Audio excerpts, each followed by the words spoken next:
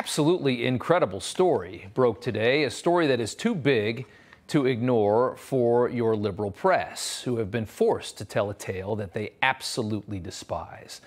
Around 1 o'clock this morning, as Justice Brett Kavanaugh, his wife, and 2 kids slept, Nicholas John Roski, seen here in a picture from the New York Post, pulled up outside Kavanaugh's house in a taxi cab and stepped out. He was wearing all black, carrying a backpack with a tactical chest rig, a tactical knife, a Glock with 2 magazines, zip ties, duct tape, a hammer, and a crowbar. When Roski steps out of the cab, he spots 2 U.S. Marshals parked right outside Kavanaugh's home. Oops. He turns and walks away, goes down the block, calls police on himself, says he's suicidal and he wanted to take Kavanaugh with him on his way out the door. Roski was angry about Uvalde, Texas, he said, and indications that Roe versus Wade would be overturned. He admitted all of this, probably hoping that there'd be some sympathy for him, because in this country, a lot of times there is that. You can do anything you want if you have the right politics. The reason the mainstream press and Democrats despise this story is Nicholas John Roski is a product of their ridiculous rhetoric that they use to destabilize this country so they can win elections. They have been grooming the radical left for this type of behavior for years now, telling them the world is coming to an end whenever Republicans have power. You have released the whirlwind, and you will pay the price. They intend to wage an all-out assault on more of our rights. We've got to get more active. We've got to get more confrontational. We've got to make sure that they know that we mean business. What do they care? They have security. They're taken care of. They don't care what happens to everyone else. It's just politics to them. It's all a game. It's a power game. It's a money game. And it's just more definitive proof that the Democrat Party truly puts nothing above their own personal power. Nothing. Every single move conservatives make somehow gets twisted into life or death for Democrat voters.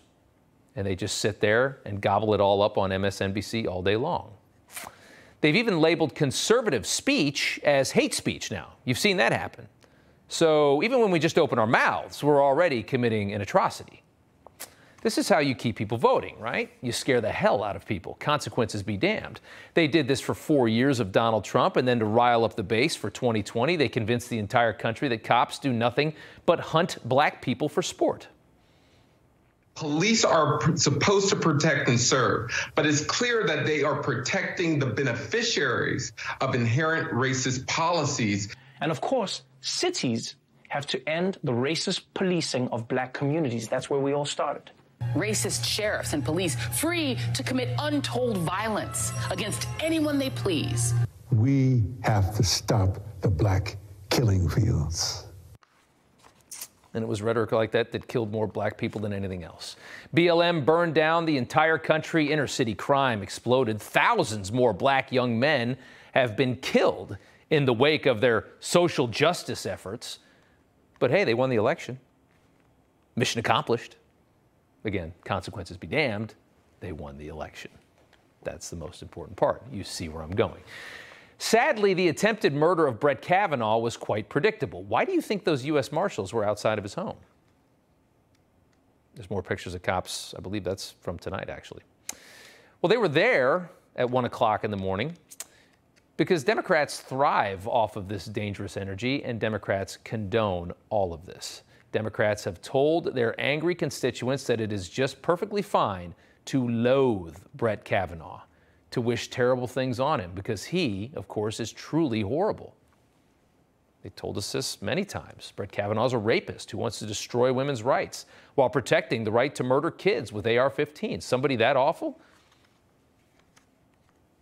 Do anything you want to him. Trump was an illegitimate president. His Supreme Court justices are also illegitimate. You must resist. Democracy is at stake. Your life is at stake. People like Brett Kavanaugh want to take your freedoms. They want to destroy your life. You have to resist. This is the messaging. This is what they do. How do you think unhinged lunatics on the left are going to react to messaging like that? That is the messaging from today's Democrat Party. Biden's former mouthpiece told us just a couple months ago that it's okay to intimidate Supreme Court justices, to go outside of their homes, to broadcast where they live to the world. The media goes there. The protests go there. The law be damned. This is all completely fine, according to the White House. I know that there's an outrage right now, I guess, about protests that have been peaceful to date, and we certainly continue to encourage that outside of judges' homes, and that's the president's position. That's the president's position. It's fine to do that outside. How do you think he knew where to go? Protests. People figured it out. Doxing. They got his address. They put it all over the internet. A lunatic in California flies to D.C., drives to Maryland. Boom. It is a crime, of course, to intimidate a Supreme Court justice. It's a crime to be outside of his house screaming at him. Unless, of course, it's politically advantageous to the party in power and the Attorney General. Then, as far as we can tell, it's perfectly fine. Imagine if those marshals hadn't been there at 1 o'clock in the morning. I mean, imagine if they said, hey, you know what, screw this. Let's go get a Burger King break. Let's go get a Whopper at 1 a.m.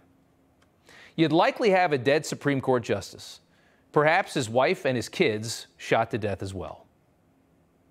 All to stir up enough chaos to motivate their lunatic fringe to vote. And tonight in Maryland, protesters are back at Kavanaugh's home.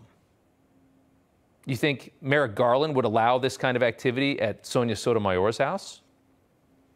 And one other thing to think about, as the assault on the Second Amendment occurs every single day for the last month,